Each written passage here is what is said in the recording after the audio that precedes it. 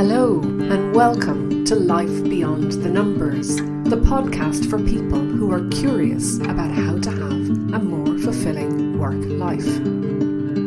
We live in a world largely driven by numbers, logic and reason. But how we feel at work and about our work impacts us, our organisations and society.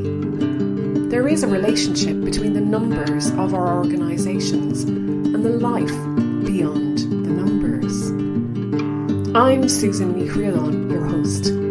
I've lived and worked in many countries. I've met people who love what they do and people who don't, people who bring their full selves to work and people who won't. But one thing that I've learned that is common to us all is that we are all unique and have unique experiences. And it's helpful to know that there are others who think like we do, or have had struggles too, or have gone where we want to go, or can show us things we didn't know. So join me and my guests as we place a lens on the human side of work life by sharing insights, stories and strategies to inspire you to let your uniqueness shine. Well, today I am absolutely delighted to be joined by Diego Adame on Life Beyond the Numbers. Diego, welcome.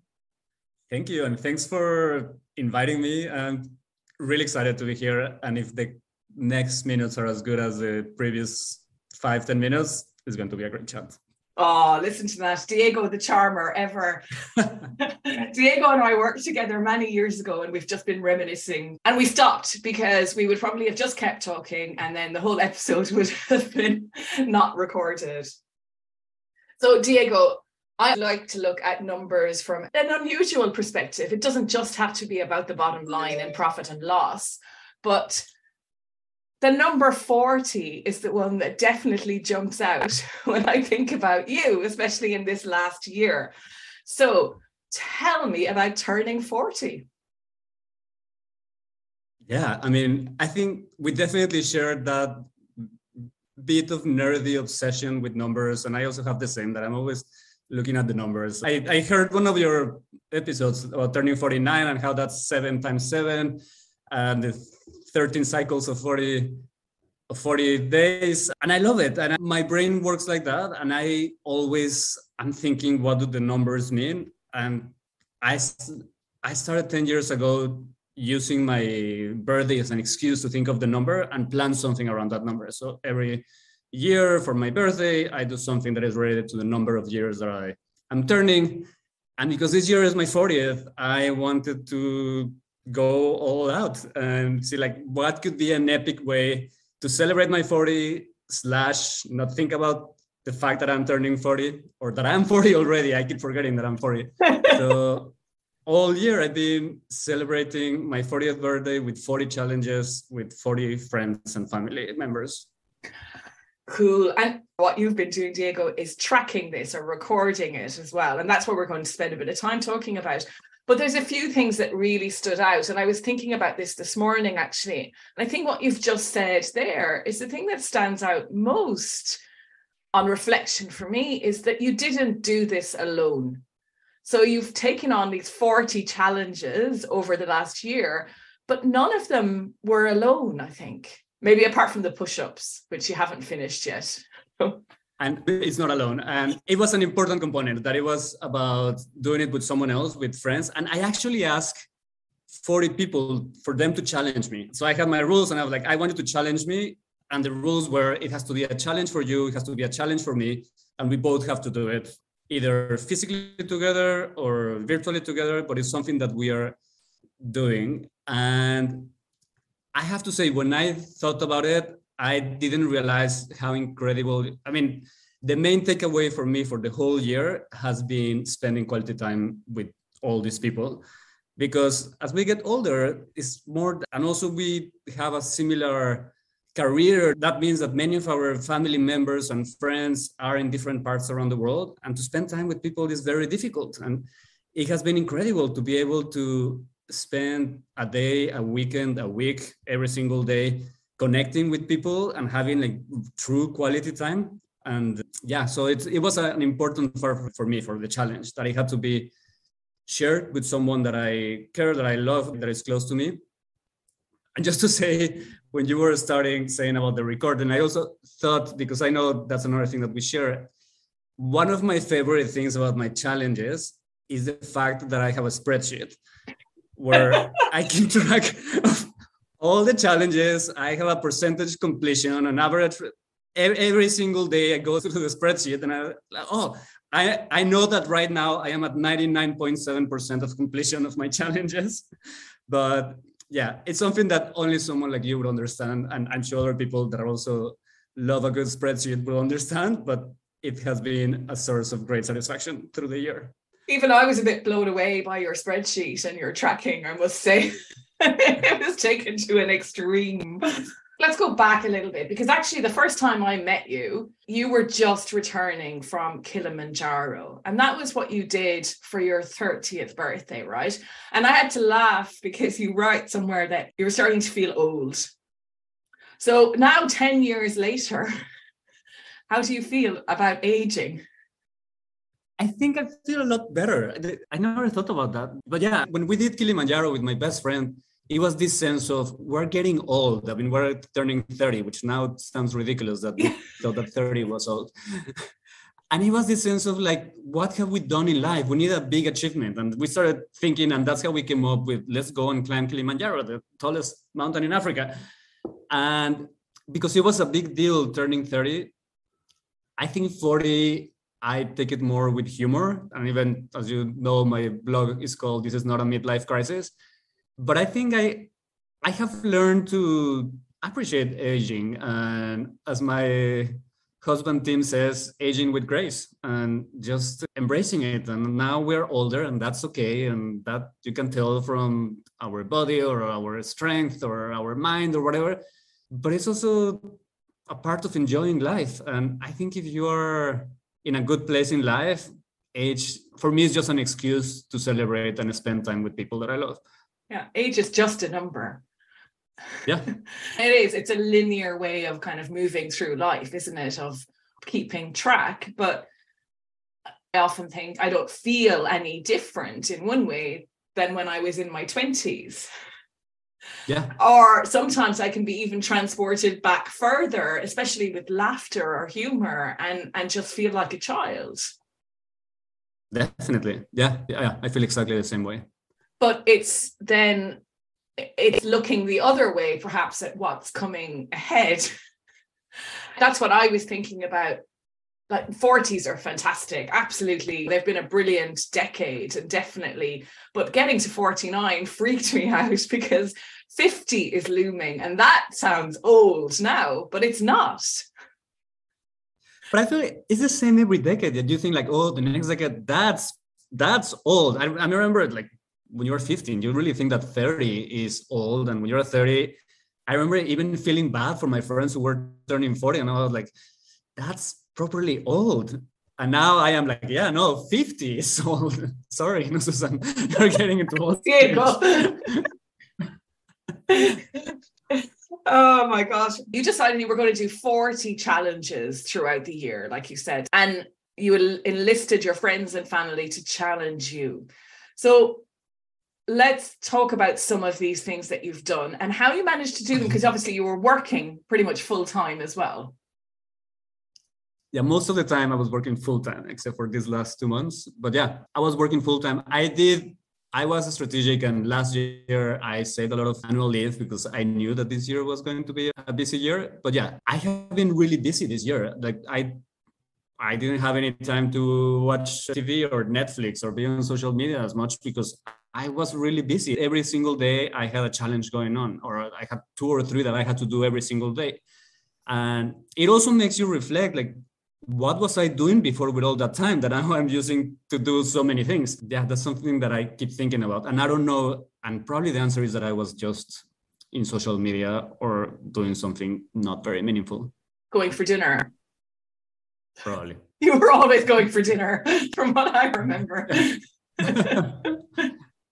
So what were some of the challenges? The ones that come to mind and I'm sure I always forget some of the big ones, but the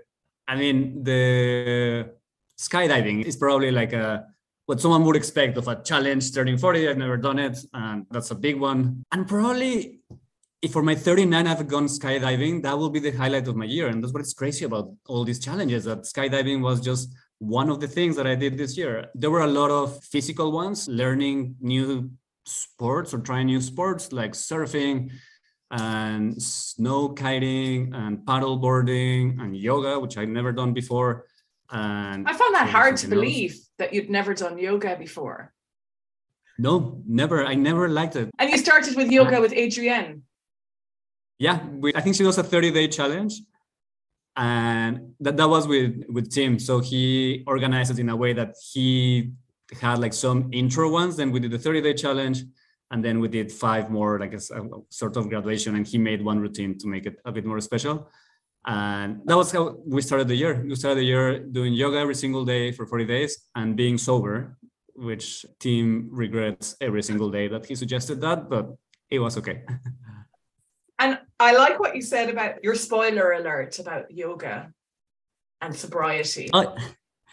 Yeah, whenever I said we're going to be sober for 40 days and we're going to be doing yoga every single day, I think immediately people assume that this is going to be great for you and you're going to be full of energy and you are going to have better skin. I don't know why people kept saying about the skin. I've never noticed if my skin changed or not, but nothing really changed. It was really nice to know that we could do it. And I think by doing yoga, if I had done yoga probably a couple of times, I will never do it again. But we created a bit of a habit. And I know you also talked a bit about that, about creating those habits. So now it's something, not that I do regularly, but I do once in a while. I'll do some yoga. I appreciate it and I enjoy it. And that was nice. And in some ways the same with drinking, being honest. I mean, as we know, the pandemic got many of us to drink a bit more, especially at the beginning. And we were drinking wine every single day with dinner or after work. And just by being sober for 40 days, I mean, and it's not in any way that we were alcoholics or anything like that. I mean, but we were used to drinking quite often. And it's a good reminder that sometimes you really don't need it. And you just do it because out of inertia or because it's there. And I think that's something that we have done, that now we're more intentional of when are we having a glass of wine and when we don't need to have a glass of wine. And that's okay. But you did try 40 new wine grapes. Yes. Many of my challenges are very contradictory because one of the challenges was trying 40 new wine grapes, which was a really fun challenge. And challenge here is very loosely used, right? Because it's not that much of a challenge to try 40 different wine grapes. It was the same as we had one challenge with a friend that we couldn't have any processed sugar all of September. But then I had another challenge, which was having 40 different desserts. So it was a bit going from one extreme to the other through the year.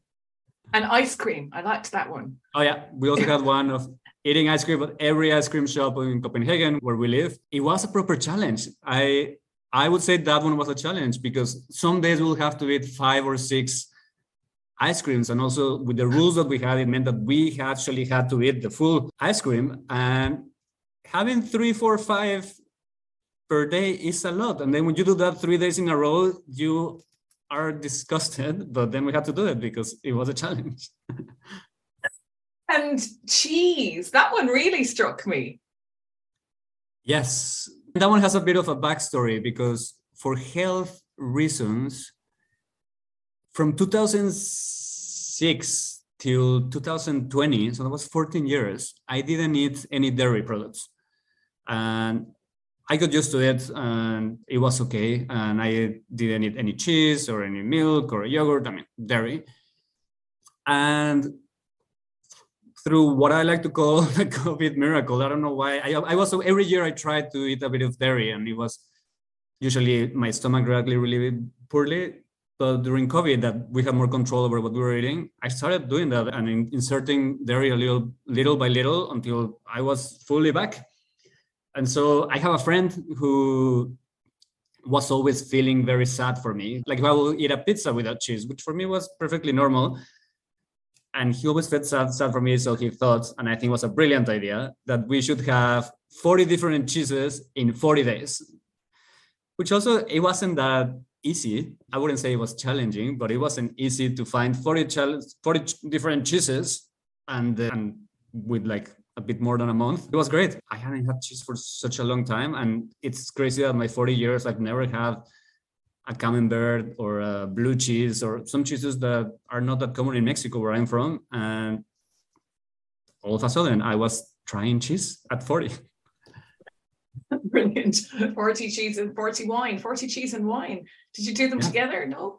We did a couple that were together. So it was like a jackpot. Okay, now because I had all my spreadsheets, right? So I had the wine one and the cheese one. You kept them as well. Yeah, for every single challenge, I have a wow. Are you going to write a book? Well, I feel like that blog is a bit of a book. I never thought in my life that I would write a book, but after writing 40 blog posts, I mean, that could be a book. But also it made it more real that I thought that writing a book is something absolutely impossible that I will never be able to do. And again, I'm not comparing a blog with a book, but just knowing that I was able to write 40, well, actually it was 50 posts, I can see that it's doable. I also had a challenge, which was a creative writing challenge, which I also really enjoyed. And I also... That was an unusual one, Diego. Tell us a bit more about that one. Yeah, so the concept was, it was a group of 5 people. And the 5 people, I mean, there were 3 friends of mine, and then one of them brought another friend, but my friends didn't know each other. So it's people that didn't really know each other. And we all came together to write a story. And the rules were, we each had 1 week to write a chapter of the book. So it was 5 of us. The story had 25 chapters. So each of us will write 5 chapters. And you had 1 week to write your chapter. And when you got it, you could only read the last chapter. So I will write something, then 4 more people will write after me, and I will only read what the last people wrote, which sometimes was completely different story to what I had written. And it was like such a good exercise to let go, because then maybe you have an idea for one of the... I remember I introduced a character that was into astrology, because I'm the opposite. I don't believe in astrology. I think it's silly. And so I wanted to play with that. And I was like, I will have someone that is like really into astrology and the science and all that. And when I received the story back, my astrologist wasn't a renowned astronomer working for NASA or something like that. And I was like, no, he was supposed to be someone who believed in astrology, not an astronomer. And probably one person along the way thought that I got confused, and I didn't know. There's no way that Diego will write about astrology, so it must be an astronomer. And so that was the end of that person in my story. And in the end, when you read it back, was it a story? Surprisingly, it was a story. Yeah, we were all impressed. It actually had a flow, and the person who ended the story ended really nicely, because she realized that we confused some things, and then there was like one person that some people thought was good, or people thought was bad, and she had a brilliant idea at the end. They were twins, and all along they were twins. But yeah, if you read it, I'm not sure it's a good read. Lots of people have asked if they can read it, and they have downloaded it. No one has commented. No one has told me what they thought. So I can only assume that it's either really boring and you cannot get past a few pages, or it's really bad and they feel bad to say anything about it. But it's definitely a fun exercise. And again, it really gets you going with writing, because you just have to start writing and be creative. And yeah, I mean, it's one of the things that with writing that I keep reading about is basically to write. You just need to write. Yeah, and that was exactly the same with this blog. I never in my life had a blog. And it's another of the challenges to have this is the only one that I'm doing on my own, the writing and keeping the blog updated. And I remember I used to like writing, but then I kind of forgot about it or got lazy, and I don't write anymore. So it was a good way to get back into writing. And it's true exactly what you say. Like many times I'm like, what am I going to write about this challenge? And it's just a matter of start writing whatever, even if maybe it's related or not. And it's amazing how your brain starts working, and all of a sudden you have a post, and then you go and read it again, and you add more, and then it's done. And I really surprise myself sometimes when I reread what I wrote. I was like, I had no idea that was in my plans, or that I wrote that. Actually, for this podcast, when I knew that you were going to read some of those posts, I went back and I started reading them. And many of them I did not remember that I wrote those things. And it's like such a good reminder of how powerful it is to write and just get going. Yeah, and like writing is thinking. I mean, that's what it is in a way, isn't it? It's a way to get your thoughts out. And like that, you said you don't remember. You can look back on these blog posts forevermore, and they will bring back memories as well. Yeah, and definitely. I have so many thoughts now, because I think writing has played. It's funny that in a podcast about numbers, now we're talking so much about. But we're writing. not talking about numbers ever. It's always the life beyond those numbers, Diego. This is the important stuff. Is there life beyond numbers, Susan? There is. We're talking about it. But I was thinking, like, writing, it has had such a different role throughout my life. This year, writing was a lot of reflection. It was a lot, I think, humor, or at least that's something that I think is humorous. Maybe no one will agree with me, but I enjoyed that, like joking in my writing a little bit. But a big part of my life, writing was a coping mechanism and a way to express feelings, and not having someone to talk about. It was just me writing. And that's the way that I was able to deal with adversity. I mean, this is specifically like when I was growing up. I mean, being a gay man, a closeted gay man in Mexico, and you live in this universe where you think that you are the most horrible thing and it's wrong. And at the time, there were no role models. There was no one around me who would show me that it's okay to be gay and it's absolutely no problem. So everything I heard was the opposite, right? And I couldn't talk with anyone, because what if they discovered that I'm gay? So the only escape that I had was to write those thoughts and get on with it. I was also thinking about it because one of the challenges this year that I love, one of my friends gave me that she created a book, and she had 40 questions, and I had to answer each question with a picture, and really good questions about reflecting about life, about my past, about my present, about where I want to go. And that helped me, because that meant that I had to go back to many memories, some of them tough memories, a box that probably I didn't want to open, but I think it was really good that I did open it. And by looking at that, there were some of the questions that I just couldn't find the answer. There was one question about what's the worst decision of your life, or there was another question, what's the best advice that anyone has given you? And I had some ideas of how to answer those questions, but then for some reason, I remembered those things that I wrote when I was a teenager, because I had them in my computer. Fun fact, they are password protected because I didn't want anyone to read them, but the password was gay. Well, no one would have thought of it by what you're saying anyway. So. I think that was my rationale. No one knows I'm gay. I don't want them to know, so they will never think that my password is gay. And so I went back to all those things that I wrote, and wow, it was tough. It was really tough to open those memories, but it was also so good to remind myself of. I think it's important to respect and appreciate our past, even if they were not the best moments, because then you can appreciate more what you have right now. And like just thinking, reading through those texts and thinking where I am today, and I'm like, that's incredible. I mean, there's no way that 15, 16-year-old kid will ever imagine that we'll have the life that I have now. And yeah, and it was incredible. And literally one of my posts was called The Worst Decision of My Life. And I had no idea. I didn't remember that. And when I started reading, I was like, yeah, of course I remember that.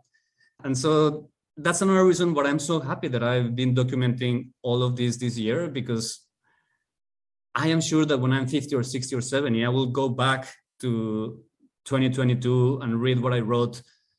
And maybe it will be different. Maybe that will be energy to be like, oh, actually life could be really good because I'm feeling great this year. And it will be an uplift to read this and to remind myself that life could be as good as it is for me right now. Who knows, maybe life will be better and we'll be like, how little did I know that life could be this good? I don't know, but it's so good to take that time to look back and see where we were and where we are and where we're going. I don't know.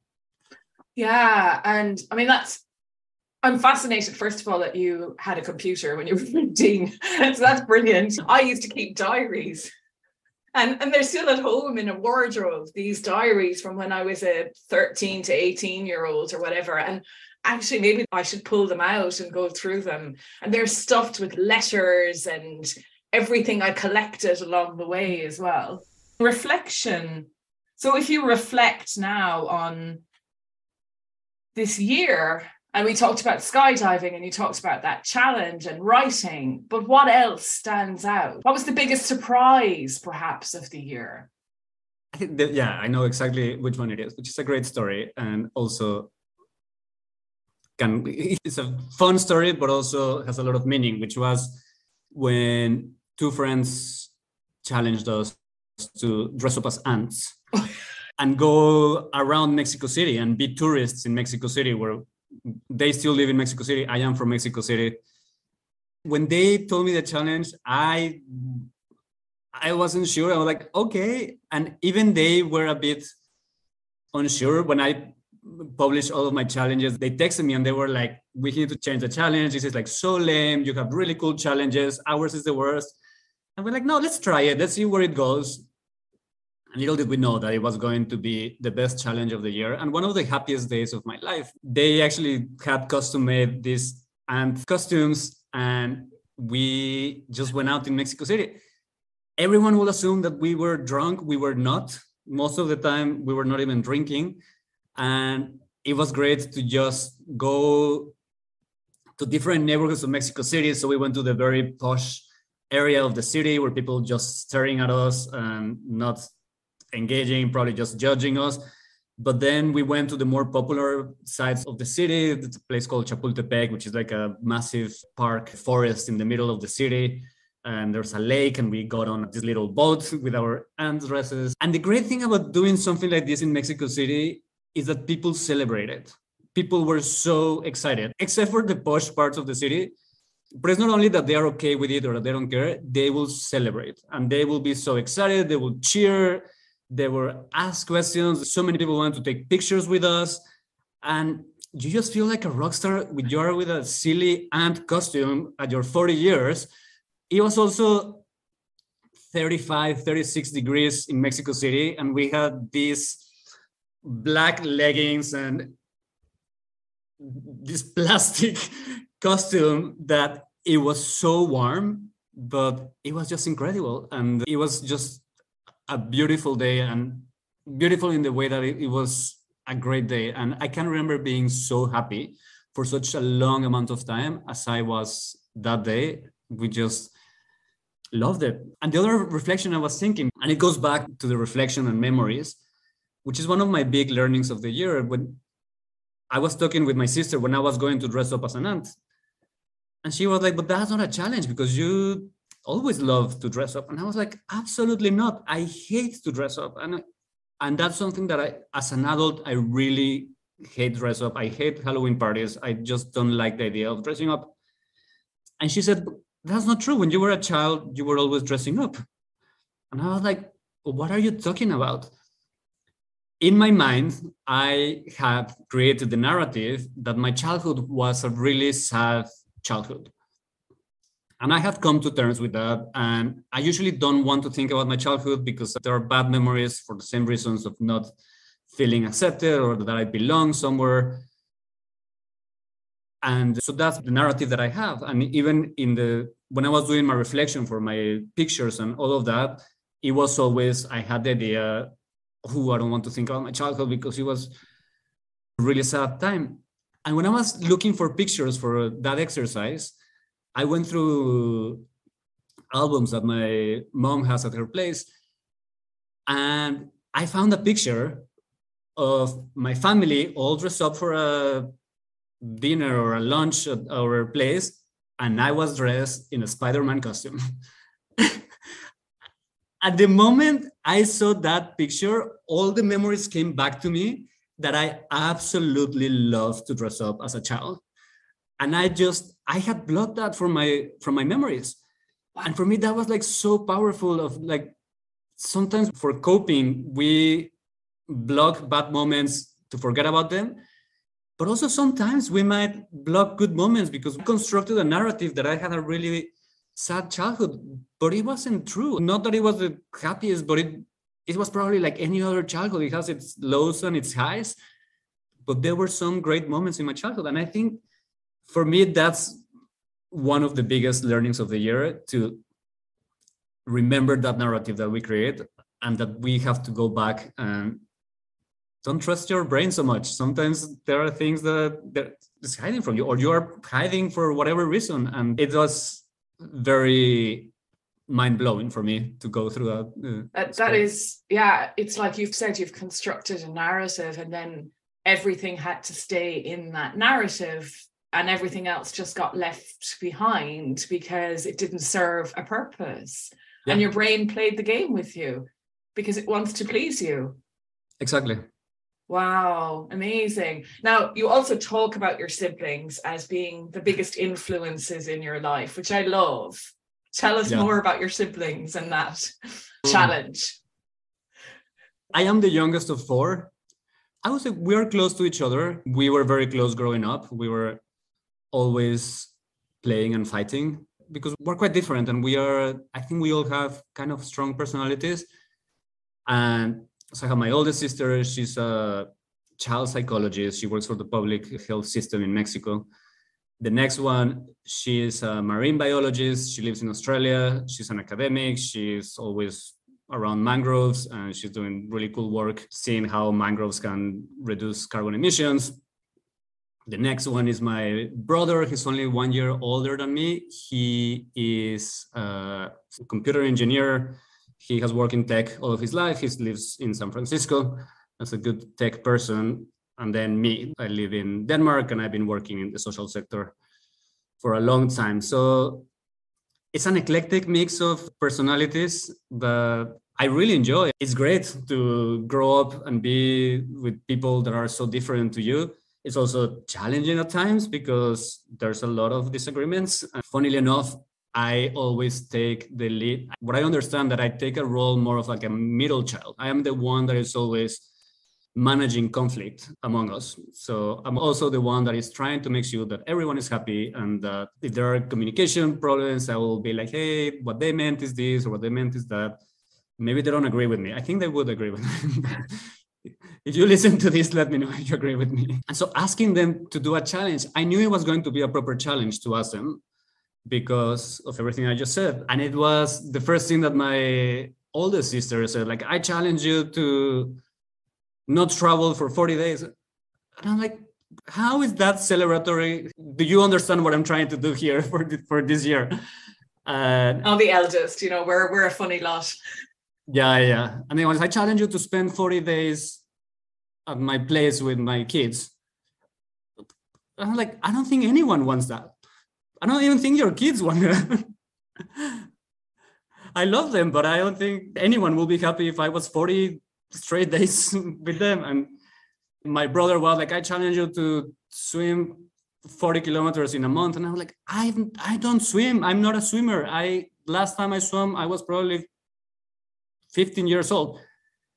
And so it was a typical disagreement with my siblings. And then I was like, well, it seems like they will not be challenged with my siblings, and that's okay. And then my other sister said like, oh yeah, I'm doing the swimming challenge. And she started doing it without telling me. So at the end of the day, we did the swimming challenge. We swam 40 kilometers through the year, which was a proper challenge for me. And I'm really happy we did it. But yeah, it will feel really incomplete if this year I didn't have something with my siblings, because they are such a big part of my life. I wouldn't forgive myself if there wasn't a challenge with them. Fantastic. And yeah, and it sounds like it was a good one. I can't believe you weren't swimming since you were 15. Yeah, I don't think so. Like, I mean, Yeah. I've been in the water for Yeah. sure. Yeah. But like properly swimming lanes. Wow. We talked a lot there about play and childhood, and Yeah. it ties really nicely into what you do in the world now, Diego, I think. So tell Yes. us, what is your role Yeah. at work? I should say at work. I work for the Lego Foundation, Lego as the toys that I many think people know. everybody knows what Lego is.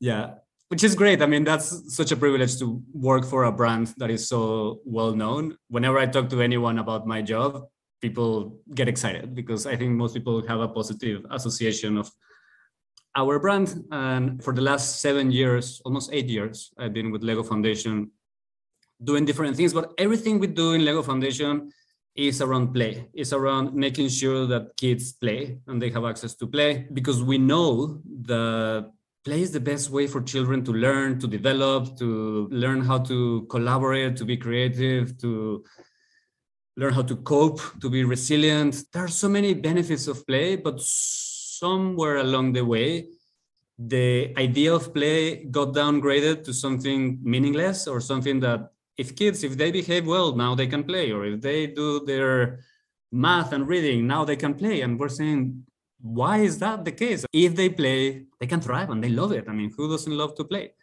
And what I've done through the years is more from the program management side, making sure how do we design programs or strategies to make sure that kids play more. And my area of focus has been early childhood. So the first 6 years of life, which are the most important years in the life of a person, because we know if children play, they are developing lots of skills. If they play with their parents, they are creating a bond with them. They are being social. They're hearing words. There are millions of benefits about play, but somehow,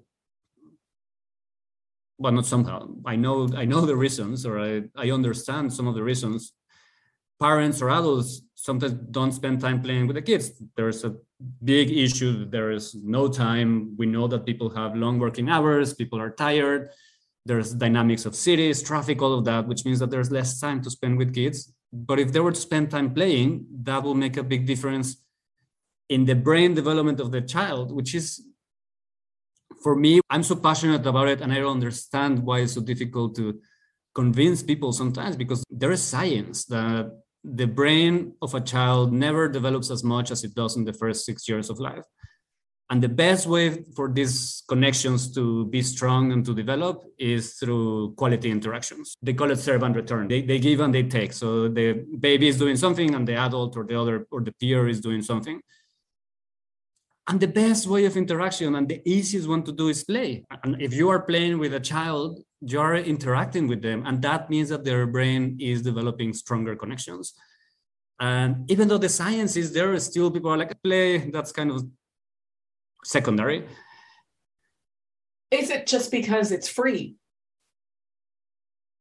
I never thought about that, but it might be. Actually, we don't have to spend money to play. We can just go out in the garden and invent something, or in the living room or whatever. And we've become very focused on the numbers, the finances, and spending money on stuff. And okay, yeah, we spend money on Lego. But when I had Lego as a child, it was really basic stuff. And you had to use your imagination to do anything with it. Yeah. We were talking about it just before we started the recording, but even as adults, like, play is so useful even in the workplace. I mean, when we were working together, we had all these playful activities or dynamics that we had, and they really helped us to sometimes to cope. Yes, because sometimes situations were not great and play was a great way to get away from all of it. But sometimes also to create a connection among us and to work better together. And the thing with play always makes it more memorable, at the very least. And some of my fondest memories when we were working together were around play. And we were not calling it play, but it was play what we were doing. Yeah. And like, it stands out for me. And I think what you say about the coping mechanism, for sure, because we had one game It was really good fun, where when somebody annoyed us or we got frustrated with somebody, you came up with this one and I loved it. We would take their initials and come up with a positive statement to go with their initials and write it up on the whiteboard. So it looked like we were being very positive in our office. Which for anyone listening, they're probably going, what the hell are they talking about? But yeah, I think we need an example. We do. So like JF, who was John Fairhurst, who was our boss. Hi, John. Hi, John, if you're listening. He would be like jolly friendly. Yeah. Or something like that. I mean, it was quite like, it was a bit obvious as well. Yeah.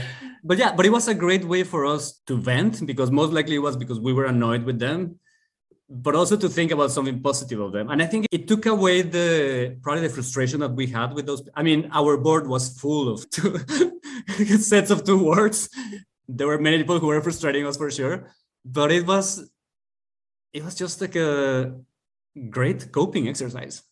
Yeah, and we worked very hard. I think we actually worked really hard in the roles we were in, but we brought humor and a sense of fun. And like you say, that made bonds between us that allowed us, I suppose, it was a psychologically safe environment. I think we could bring up anything amongst each other. And that was really helpful because we made progress slowly, but we made progress. Yeah. And I think what has happened with me and my relationship to play is that I didn't realize that I was passionate about play until I defined it. Because when I reflect back in my life, I've been a teacher. I have taught math a lot in my previous life. And I was always using play without calling it play. And at work, I love being playful and coming up with all these ideas. And probably sometimes it's to avoid awkwardness and just to create like a good environment. And sometimes it's just to make it fun and enjoyable, to make it memorable. But only when I started working at Lego Foundation, and we talk so much about play and we have all the world experts about play. And I was like, oh, what I'm doing is play. And that's actually really good. But sometimes it happens that you don't realize that you like something until someone tells you like, oh, that's what you're doing. And is play different from creativity then, or is creativity a form of play? Oh, that's an excellent question. We had a conference 2 years ago that I was quite involved, and it was about talking about exactly what's the connection between creativity and play. And I'm not an expert in creativity or in play, I would say. I mean, I love play, but what the expert would say is like they're almost synonym. When you're playing, you are developing creative skills. And so you cannot think of one without the other.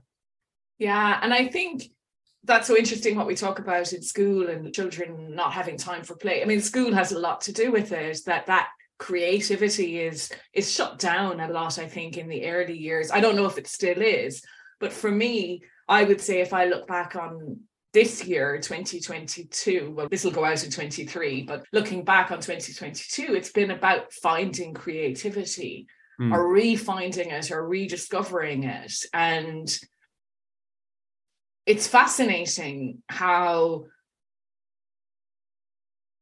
I think at work, one of the things we used to have on our annual performance reviews was creative thinking. And it was always one of those ones was like, oh God, what do you put here? But actually, I don't think anyone knew what to put there. Yeah. But just what we're talking about now opens up that creative thinking. Yeah, never thought about it, but yeah, I think you're absolutely right. And it's underutilized or appreciated, I think, as a skill. So working at Lego, is that a playful environment as well? It is, and it's funny because internally probably we say it's not enough, but when I talk with other people about what a day is like for us, they're like, oh, that's pretty playful. And sometimes in the teams that I've been part of, I always try to bring that playful aspect, but we try as much as possible. Whenever we have team meetings or sites for the whole organization, everything is play. So instead of doing a presentation, it's more like storytelling, or it's coming up with a song, or it's building something, or we try as much as possible to walk the talk. And the same in the corporate side and the Lego side, because we we're separate, even though we are both part of the same family. The corporate side is also, it's quite playful. One of the big priorities for both organizations is that we bring more play into the workplace, because clearly it makes a difference. And if that's what we are trying to promote, we need to live it. But if you go to any Lego office in the world, and if you go to a meeting room, there will be a ball of Lego bricks, and it's perfectly fine that you are playing during a meeting. If the CEO is there and you are just like playing with some Lego bricks, absolutely no one will say anything. That's perfectly understandable. But that's probably more on the superficial side, but we try as much as possible to incorporate play into everything we do. And obviously every organization we work for is different, but looking back on the different organizations you have been a part of, does that stand out now? Can you see a difference in the environment?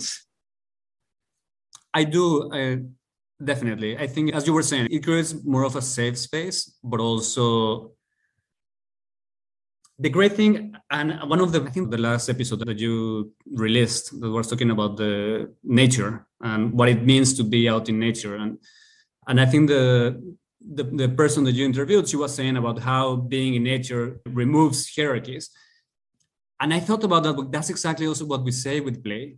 Something that we do in the foundation is that every year we have a conference in Denmark, and we invite world experts on education and early childhood, not only play, because we're trying to convince them about play, and we bring people from Minister for Education and people from foundations, World Bank, civil society.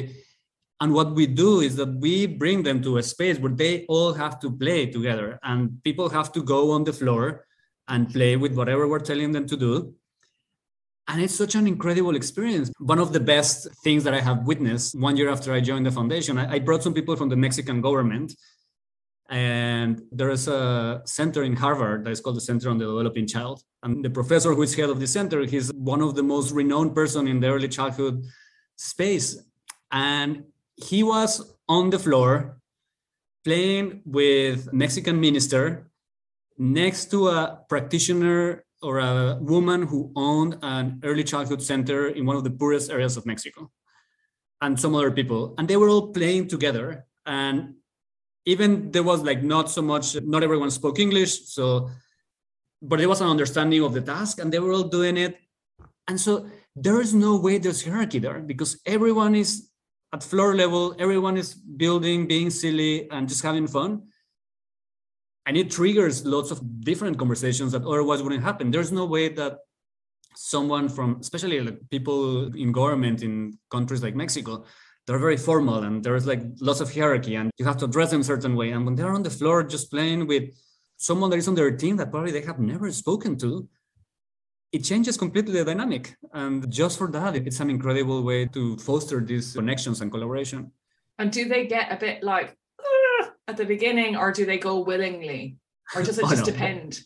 Definitely, it takes some time, but I think it creates the effect because there are so many people that have been there before. So it's almost like if you are not into it, you are not cool. I have so there's peer pressure. Yeah, definitely. And I remember sometimes we wanted to convince some ministers from Mexico. We will bring them, but we know that other people that we have brought before, they're converted, let's call them that. And so the new minister comes who doesn't believe in play or like a more modern education that is more child-centered.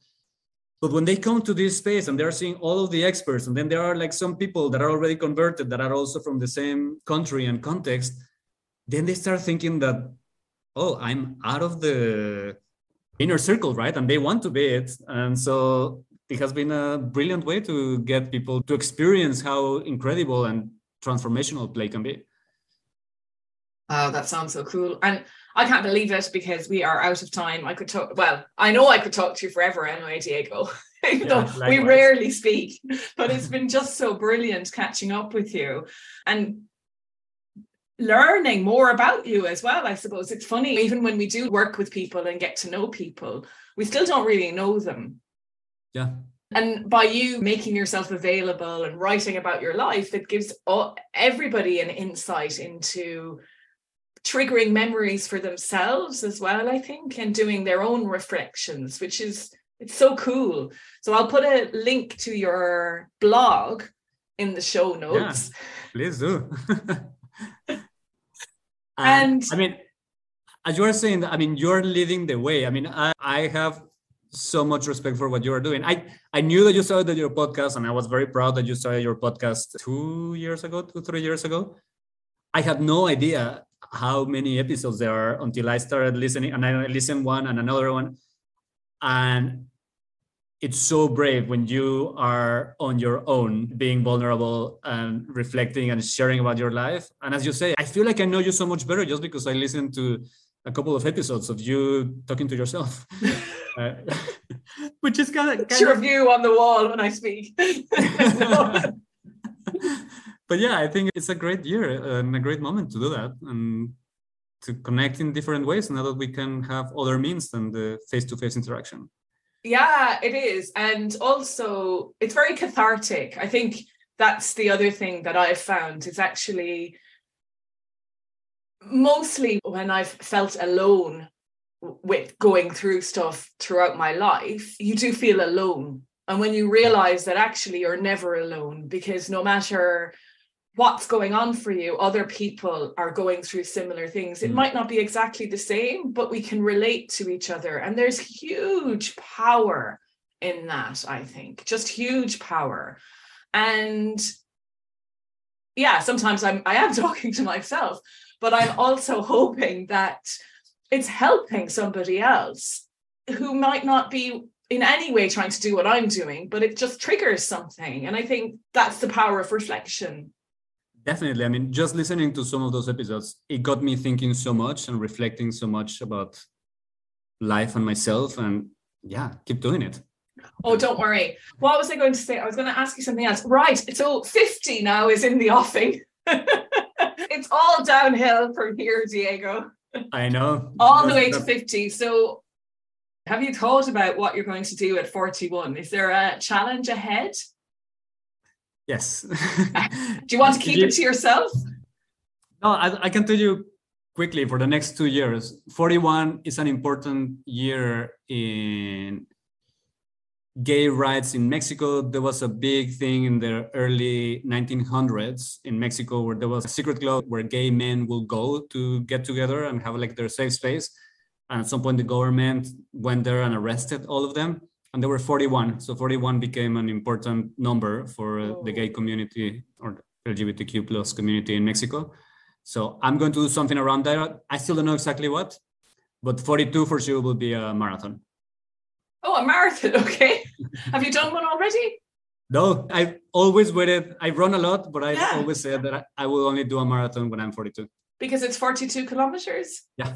Yeah, okay. I was thinking in miles, you see. So yeah. Okay, now I get it. See, back to the numbers there. Oh yeah. We end on numbers again, but that's really powerful, the 41. I mean, I felt that. So yeah, wow. That's great. Anyway, the 40s are a phenomenal decade, Diego. I can honestly say that. For the 3-4 months that I've been in them, I love them. Yeah. And I also just, what you said at the beginning about what was I doing with my time before, I think that's such a brilliant way of looking at things as well, because I have this thing where so quick to say, I don't have time. I won't have time for that. I have no time. When actually we have all the time we want. And it's really about what we want to do with that time and how we want to spend it that matters. And it's so easy to dismiss, I have no time. But actually, I always think if you're out sick for a week, the world goes on without you. Yeah. And that's a really good point. Because this year, I wanted this to be my priority. And if you want to do something, you'll find the time for sure. Exactly. You'll find the time for sure. I might call the episode that. You'll find the time. Diego, thank you so much. It's been amazing talking to you. I appreciate it. And we're in Vietnam at the moment, by the way, aren't you? Yes, I'm in Vietnam, Ho Chi Minh City. I'm here for 6 months, halfway already. Wow, amazing. Well, have fun. I know you will.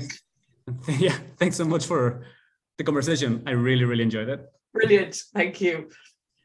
Thank you so much for listening. I hope you've enjoyed the paths we traversed on today's episode. If something rang through for you, be sure to let me know. Or maybe you can share this with someone in your life who would benefit from listening too. And if you enjoy helping others, I'd be so grateful if you would leave a review, so that people who might also be curious about their own life beyond the numbers can discover this podcast too.